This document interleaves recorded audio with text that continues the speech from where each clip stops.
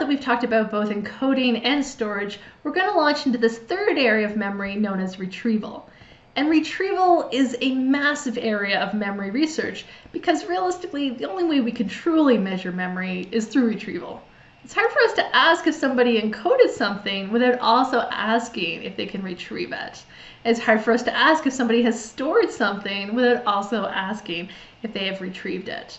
So retrieval is really the idea of bringing memories back into our consciousness. This really represents the bottleneck of the memory process. If you can't do this, we don't know what's happening in the other areas. So it's really the part that we can see at the surface.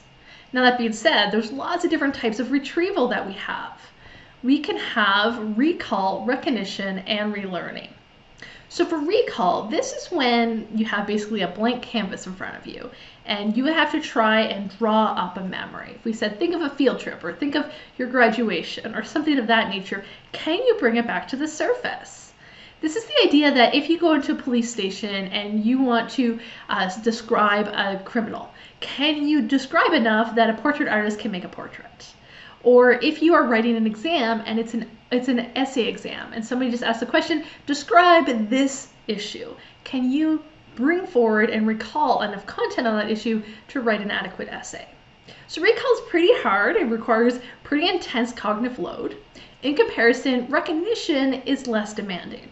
Recognition is the idea that instead of trying to draw a portrait of an offender, this is the idea when you visit the police, you get to pick them out from a police lineup.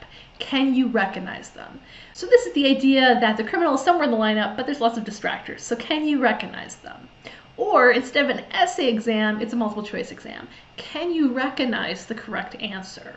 And this is especially the multiple choice exams that are very just memorization based or knowledge based, sort of definitions. Can you pick out the definition? This might also be, can you recognize what's on your grocery list? You lost your grocery list. Can you remember what you're supposed to buy by walking by it on the grocery store? And then we have relearning. Relearning is the idea that you haven't really been rehearsing this, but in a new situation, can you put it together? Can you remember how to ride a bike, even though it's been decades? Can you remember how to apply a statistics formula in a new situation? So you're not recognizing the right answer in a multiple choice, but it's if we give you the formula, can you use it? So not recalling the formula, not recognizing the answer, but if we give you the formula, can you use it? So a little bit of a different option there. These could also be the really, really applied multiple choice if you think about it. Can you think through enough to apply it? So recognition tends to be the easiest, recall tends to be the hardest, with relearning somewhere in the middle in terms of our cognitive load, depending on what you're trying to relearn. Now, when we think about retrieval, we find that sometimes retrieval is easier or more difficult depending on how we encoded it. If you recall, we talked about structural, phonemic, and semantic processing, and based on how you encoded it, it might be a lot easier to retrieve it if you semantically processed it, because now there's more connections to it. In addition, it also depends on the context or your state of mind or your mood. And this refers to the encoding specificity principle. This is the idea that if you were studying and listening to music, and now you're in the test and you're trying to remember the answer, if you remember some of the songs that you listened to while you're studying, you can actually maybe start to play those songs in your head and all of a sudden come up with the answer. It's the idea that if you practice driving with the radio on versus the radio off, and then you go for your driving test, you might do better or worse based on if you replicate or do the opposite of the situation where you learn to drive. It's the idea that we might recall some memories when we're happy and be unable to recall them when we're sad, and vice versa. When we're sad, we might remember more depressing memories and more upsetting memories versus when we're happy, we might remember more optimistic memories. You also might remember things better at a certain time of day because of our habits and where we tend to find ourselves in those rhythms.